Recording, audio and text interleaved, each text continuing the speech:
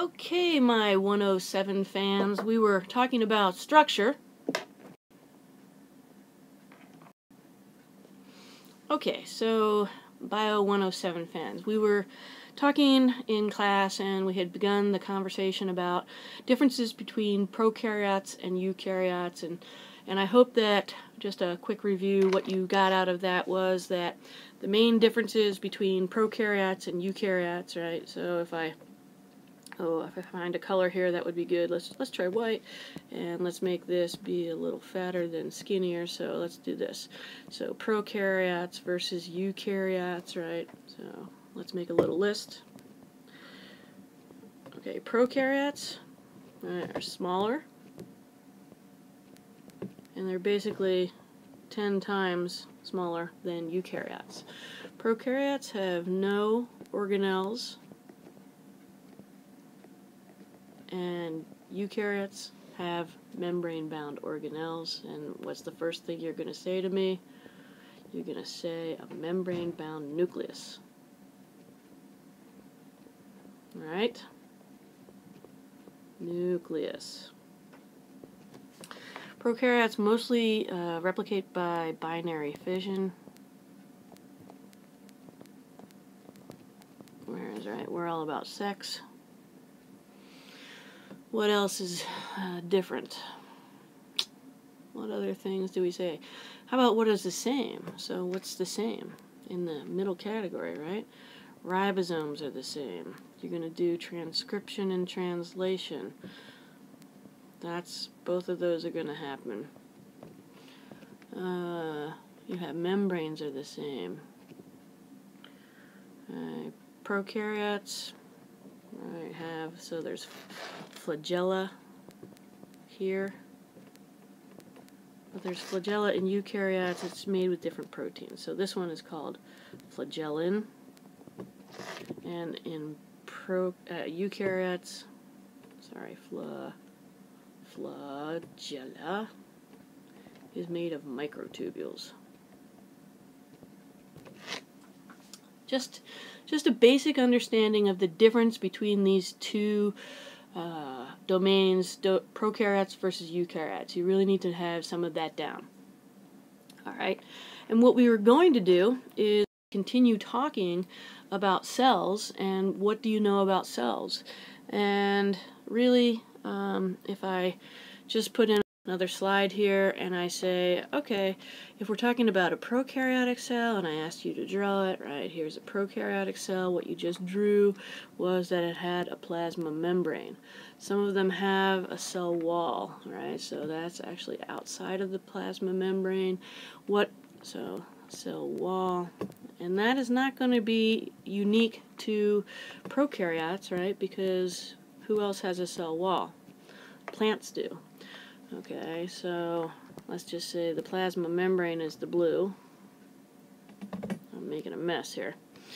The cell wall is black. What else does it have? It has some DNA, and remember that DNA was inside the cell, and the DNA is called the nucleoid. And the only other things that we really said that were inside of a cell were some ribosomes. Ribosomes are not organelles. There's always going to be the cytoplasm. Sometimes there are cilia, flagella, so cilia, flagella. It doesn't have to be one flagella. Sometimes there's multiple flagella. Sometimes there's something called a capsule, and that's even outside of this. I don't really know how to draw it, so it's kind of sticky material on the outside here, usually made of sugars. But if we're going to draw a eukaryotic cell, it's going to be completely different, right? It has all of these membrane-bound compartments as shown on this slide, And what you really get out of this concept is that the compartmentalization, right, compartments, has allowed for specialization and efficiency. So we're going to talk about all of these different organelles and what their functions are in 380. We do this in more detail and give you more of the actual molecular details of how these guys work. So just to start off with again, alright, all made up of membranes. It all starts out with membranes, and you know what is in membranes now. You know that there's phospholipids, and there's phospholipid heads and tails, and these are always going to end up in a lipid bilayer, right? And so, right, if I were to do this crazy, what else is in the membrane? You know that there's cholesterol, so right, you might have big chunks of cholesterol here and there in the membrane. Okay, we talked a little bit about there might be proteins that stick up and through the membrane on either side. You also could have proteins that are bound to either side, and they could be bound either to another protein, this one's bound to that, or to the lipids, or bound to this side. And so one interesting thing is that you have some proteins, okay, they're called, so the purple one in particular is called an integral protein, integral membrane protein, and it integral because it is in the membrane, actually in the membrane. The blue proteins are called peripheral membrane proteins, and they have no portion, so none of them, no part of protein in membrane. And that becomes important later, because we're going to talk about how proteins that are in membranes function and how they help to transport molecules across cell membranes. Okay, so I think with that we're ready to move forward and actually begin to talk about some of the organelles and the systems involved in eukaryotic cells. So we're going to start with something called the endomembrane system. The endomembrane system, endo is in, and we're talking about membrane systems in cells, and it's going to be made up of two separate topics. So one part of the endomembrane system is the endocytic pathway, and the second part is going to be the exocytic pathway. And so both of these are endomembrane systems. And as shown on this slide, the endocytic pathway is the pathway of taking things that are outside the cell to into the cell. From outside the cell, here, through membrane-bound compartments, right? So through membrane-bound compartments, here, here, even this guy, all right, to their ultimate destination. And it's usually, we talk about it being made up of these components. Okay, the early endosome, the late endosome, and the lysosome. The plasma membrane, I show it on here because most of the endomembrane system is accessed through the plasma membrane. In the picture you see little green proteins that are transmembrane proteins, integral membrane proteins that bind to a ligand. So you have a receptor, binds to a ligand, and in this case the ligand is the yellow. And through a process of something called receptor-mediated endocytosis, these yellow dots end up inside of an early endosome. And this picture is actually showing you that the green receptors get transferred back to the plasma membrane, and that process is called recycling. All right, you want to recycle the things that you're going to use over and over and over again. The yellow ligand ends up going from an early endosome to a late endosome and ultimately to the lysosome where it's broken down. There's a couple different ways that things can get to lysosomes, and one of them is called a process called phagocytosis. Okay, phagocytosis. And this actually comes from the term phage. And phage means to eat. Yum, yum, yum, yum. And we have specialized cells in our body that do phagocytosis. So the cells that we have are part of our immune system. In particular, macrophage, and another one is neutrophils. And these guys are good at finding things that maybe your body doesn't want and eating them up. And that could either be a microorganism outside, or it could be a cell that's undergoing cell death. And what happens is a phagocytic cell, so these guys, macrophage and neutrophils, are called phagocytic cells. They actually will send membrane out around this guy, shown here. Okay, I'm just really repeating what they're doing. And when this membrane ends up closing, you now have this cell, the green thing here, is now in a membrane, and it's shown here that that can then go and fuse with a lysosome. I don't really like this picture because it suggests that there is no transport through the pathway, and this is sort of old school thinking. This still goes through an early endosome, a late endosome, and ultimately to the lysosome. Not without. They have to go through the early and the late endosomes as well. Okay, so that's one specialized mechanism of delivering molecules to the lysosome. Okay. Another mechanism for delivering molecules to the lysosome is something called autophagy. Auto. Auto means you. What did I say, phage? So phage is eat. Eat you, right? Eat yourself, basically. And autophagy is the process that happens inside of a cell where if there's something damaged, let's say you have an organelle, and that organelle is they're showing you here, a mitochondria, basically drawing a lot of membrane. Let's say this is old mitochondria, a lot of the proteins are damaged, this is a damaged one. It can be engulfed in a membrane and taken into a lysosome, and that process is called autophagy.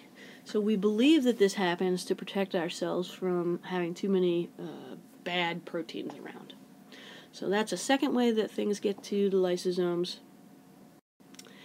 And finally, that third way was really the first way that we talked about, was through this process called receptor-mediated.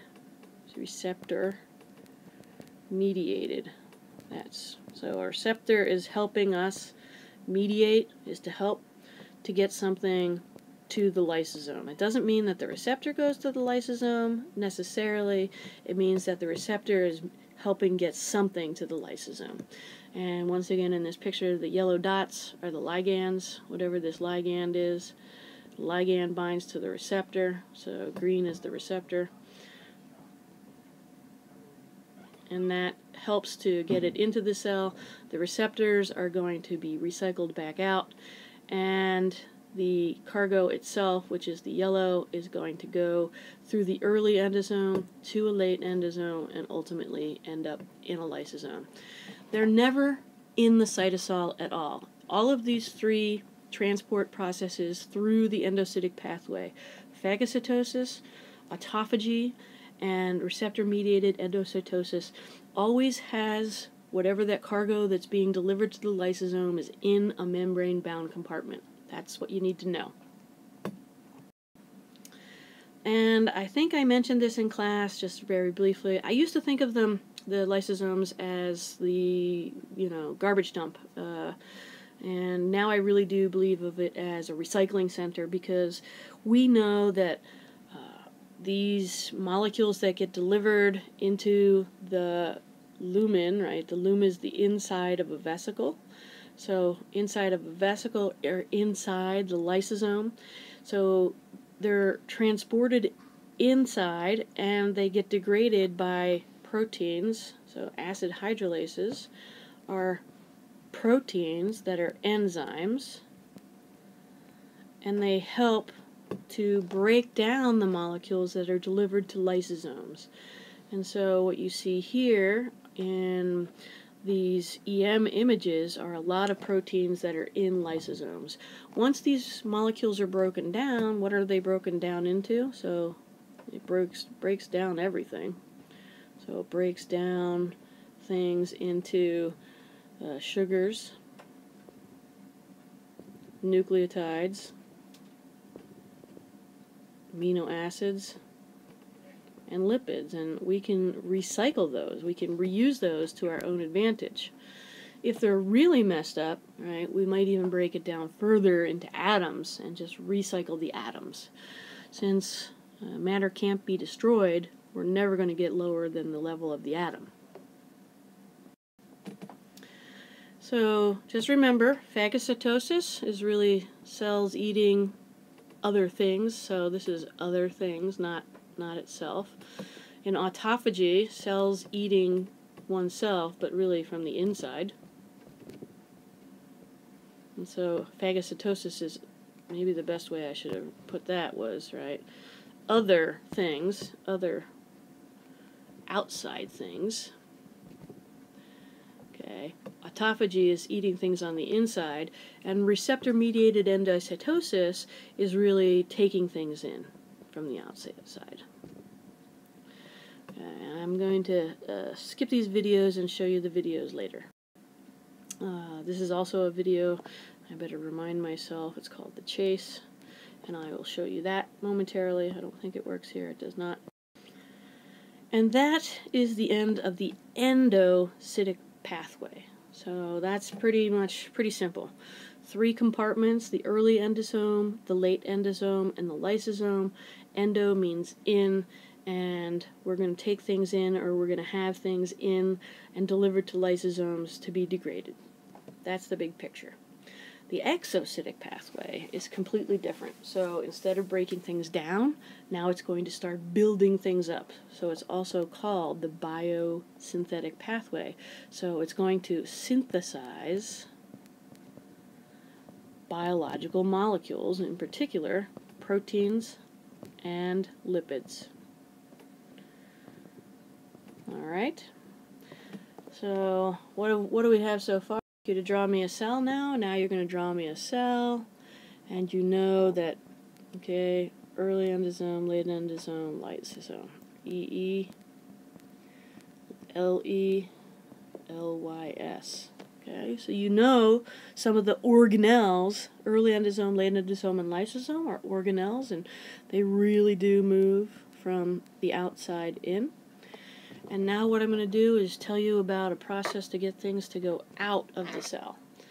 And it's going to start, right, where do you think it's going to start? It's interesting where this starts, so I'm going to draw for you how I would draw the nucleus at this stage. It's very complicated because it's a lot of membrane, and I'm only drawing you a little bit of it. Okay.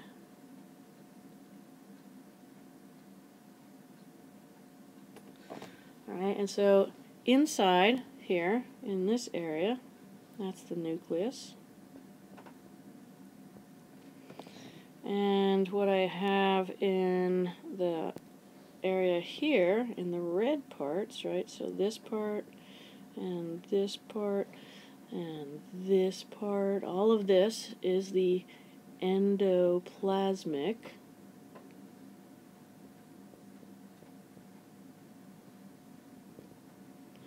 reticulum.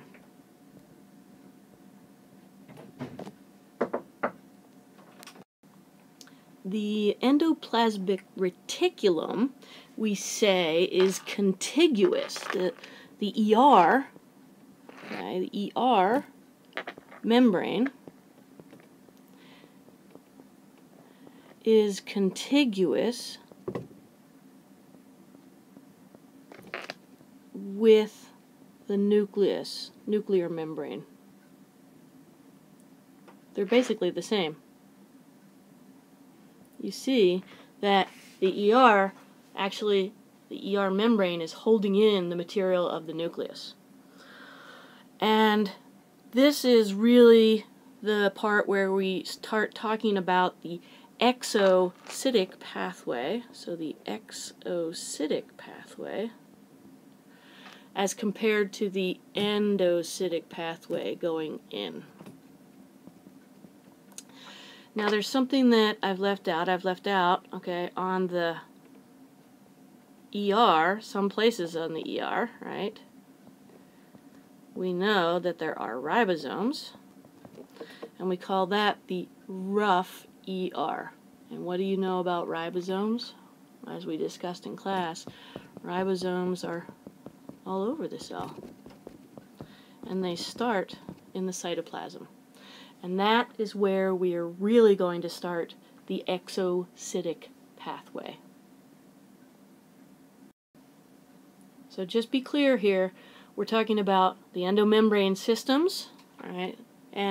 Or system, and it is composed of the endocytic pathway, which we already talked about, and that's mostly going to lysosomes. And now we're going to talk about the exocytic pathway, transport out of the cell. And I said we really need to start by talking about ribosomes. And that's because the exocytic pathway is also called the biosynthetic pathway, synthetic. And that is where we start making proteins. Okay? Alright, protein synthesis begins on ribosomes. And if you go back to central dogma, everybody should know central dogma by now. What did we say? We said DNA led to RNA. Okay, it's really mRNA. And that goes to protein. And that means this process here of translation, it takes an mRNA molecule and translates it into a protein. Okay? And that means that this mRNA has to be recognized by ribosome. This process always begins in the cytosol. mRNAs are exported out of the nucleus.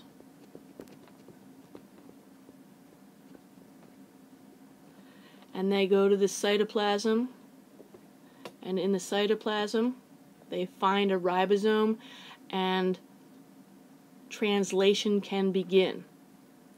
Sometimes they're going to be translating a protein and it's never going to go anywhere other than where it is now, in the cytosol. But other times that ribosome, the whole ribosome, goes to the ER and is docked on the ER, and that's what you see when we see ribosomes on the ER. Okay?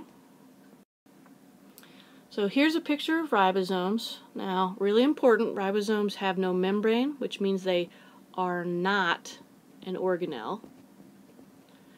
And then you might say, well, if they're not an organelle, what are they? They're made up of RNA and something called RNPs,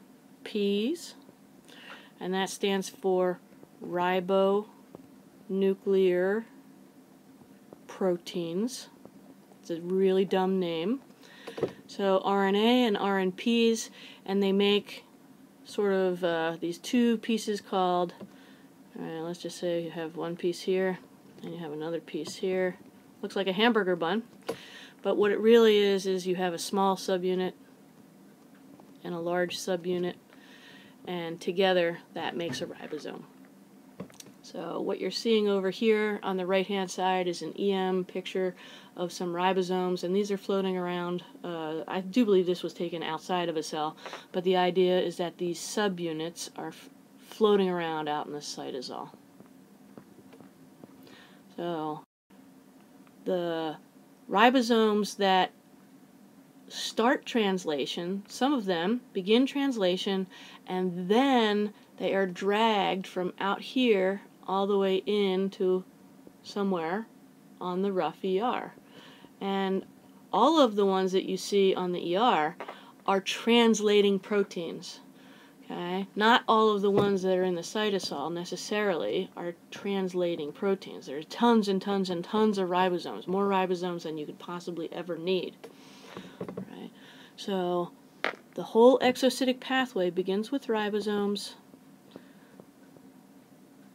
and I think where students get messed up is when we're talking about the exocytic pathway.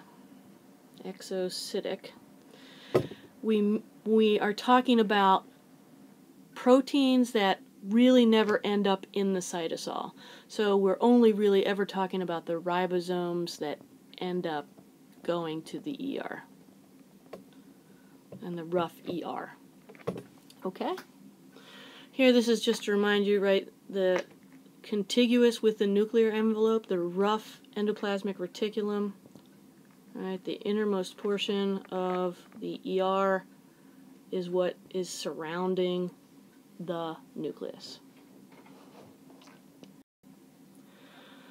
I love this picture. I absolutely love this picture. This is an EM picture, and it's showing you the rough ER, and all the little black dots on the rough ER are shown. Those are ribosomes. Tons and tons and tons and tons and tons of ribosomes docked on the rough ER. But if you look out in the cytosol, there's tons and tons and tons and tons of black dots in the cytosol. And you're only seeing a small portion of the cytosol here. When we're looking at the membrane here, if I am to pinch this and make it bigger, okay, the lumen of the ER is where I'm going to try to draw, right? So in red. Inside there, that white space, that is the lumen of the ER. What is the black? The black, right, so the black lines here, that's the membrane of the ER. And these white dots, those are all ribosomes. That's pretty cool. All right. So the lumen is the inside of the ER. And I want to show you these things. See these things? What do they look like? They look like little studded balls, right? Those are actually vesicles that are budding off of the ER. They still have ribosomes on them, but things move from the ER to their next destination, and proteins or anything that's destined to get out of the cell is packaged into these vesicles. So that they never are actually in contact with the cytosol. The cargo is on the inside here, or it could be in a membrane, right? It could be a protein that's sticking through the membrane. But these are en route. They're headed towards their next destination along the biosynthetic pathway. Alright, so ribosomes, really important. They begin translation, and one of the things that's important, we talk about this sort of in gory detail in 380. A protein gets made on a ribosome, and if I'm drawing myself a ribosome, so the ribosome is the machinery that allows this to occur. The mRNA sits in here, and so you have mRNA, and a protein gets made, and it's coming out the bottom here. Let's just make it white. And so sometimes there's actually a sequence on here that is called a, okay, and this is just part of the sequence. It's a amino acid, amino acid, amino acid, amino acid, amino acid, and it's a signal sequence. And the signal sequence is like having a flag that says, hey, take me, I'm a protein that needs to go to the ER. Alright, so the protein itself that's being made directs transport to the ER. Alright, those proteins end up getting made, and they get longer and longer and longer, and they're made when they're on the ER. And so that's a really important process called co-translational import. Co-translational, and what does co mean? At the same time. So at the same time that translation is occurring, it is importing that protein into the lumen of the ER. Alright? That's the beginning of the exocytic pathway. Okay, back to central dogma. Okay, just so you're all clear. mRNA, where was that originally made? It was made from DNA by the process of transcription in the nucleus. mRNA gets exported to the cytosol, where it meets up with a ribosome and undergoes translation. And some of those proteins are going to end up being made by co-translational import into the ER.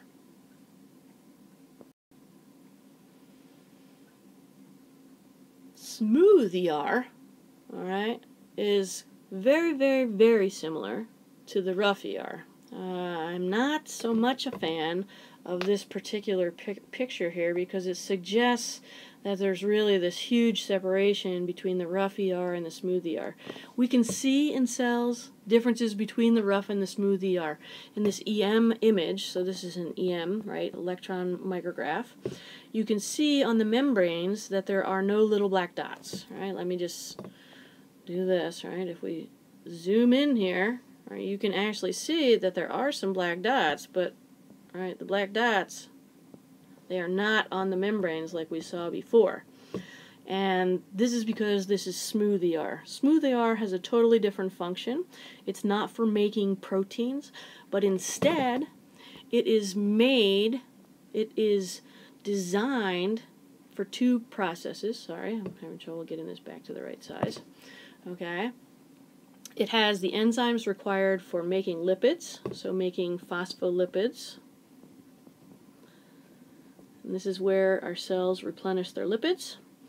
And it's also a storage site for calcium, which we'll talk about later. And you'll probably talk about that in multiple classes, especially if you take physiology.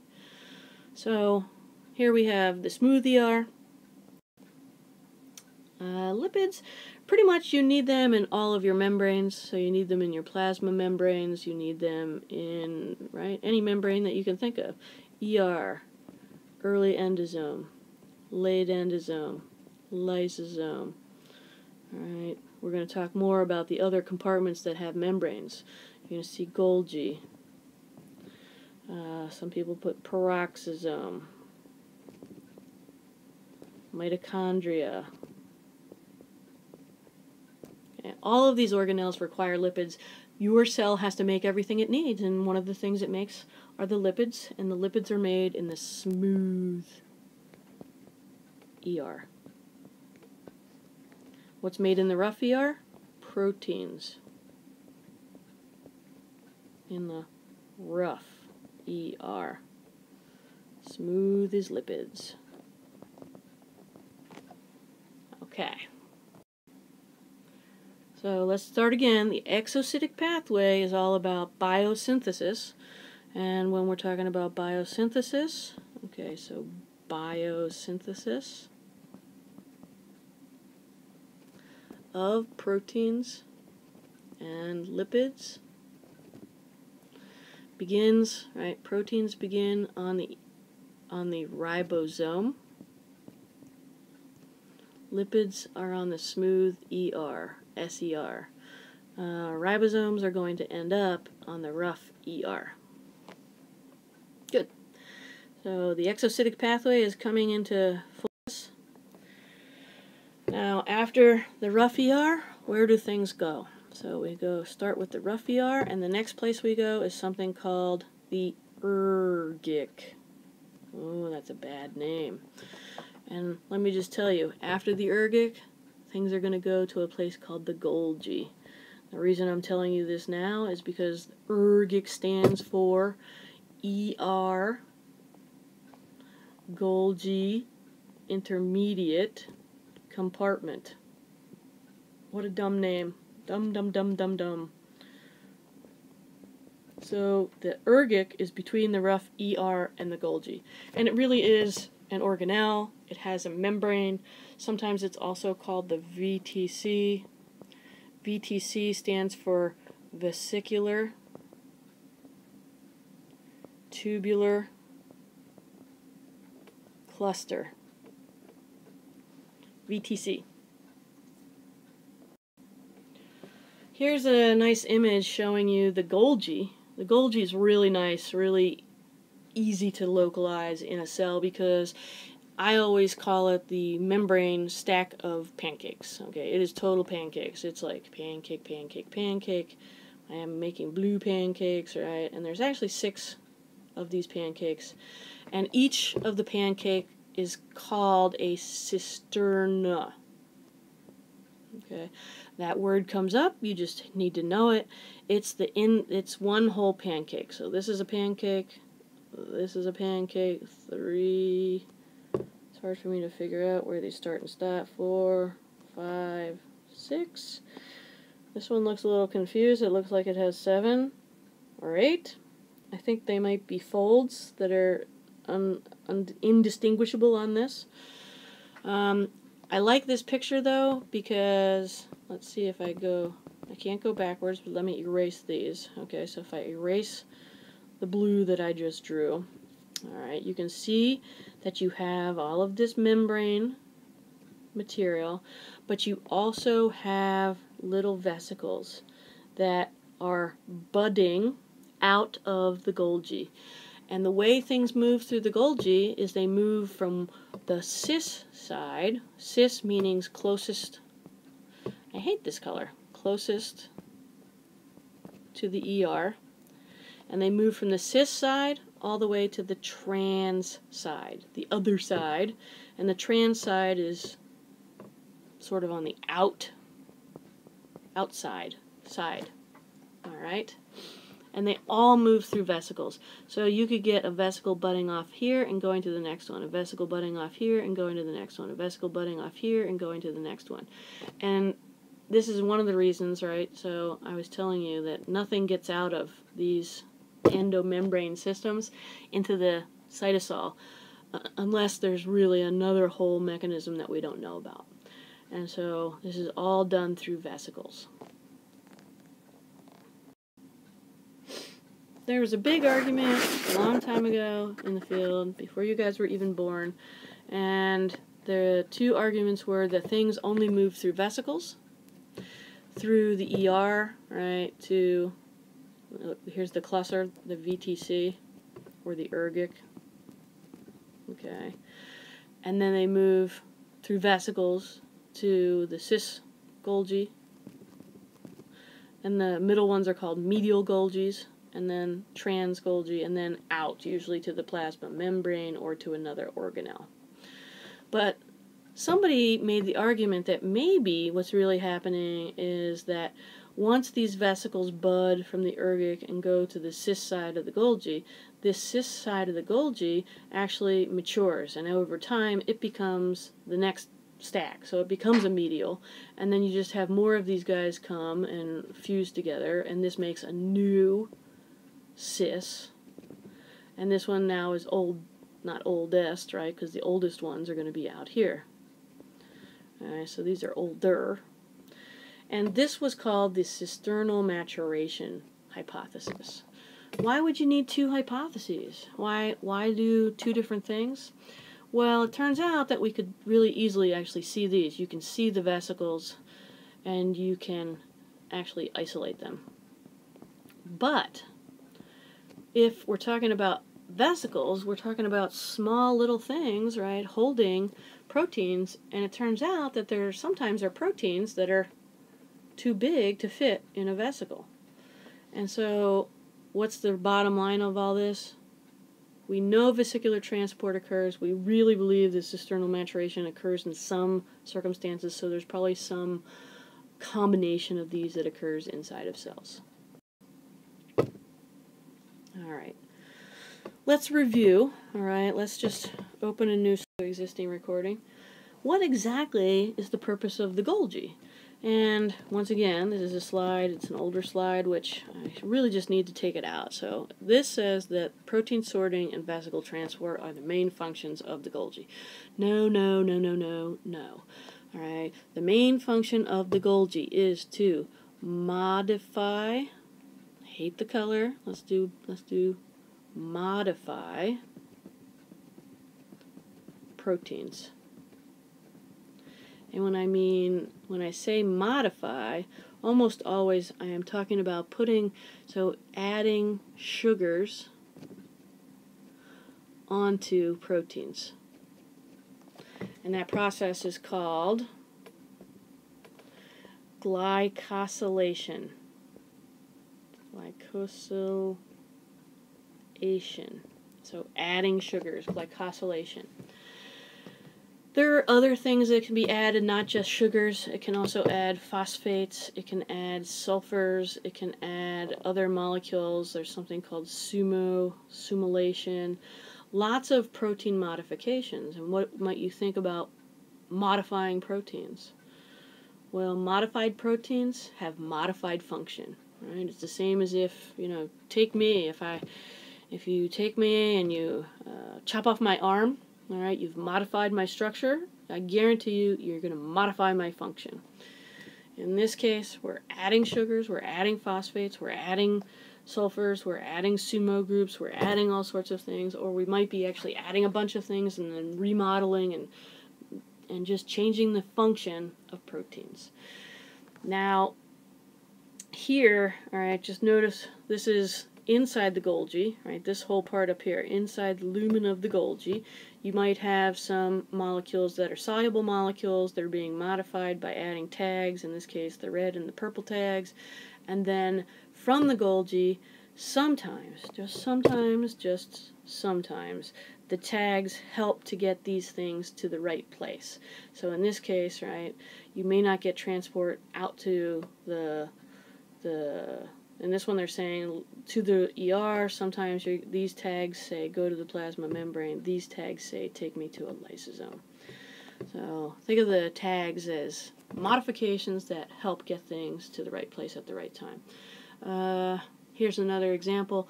On a battlefield, right, the medics always wore a big white red cross so that the enemy wouldn't shoot them. It was actually considered poor form for the enemy to shoot your red cross because your red cross guys were trying to help the wounded.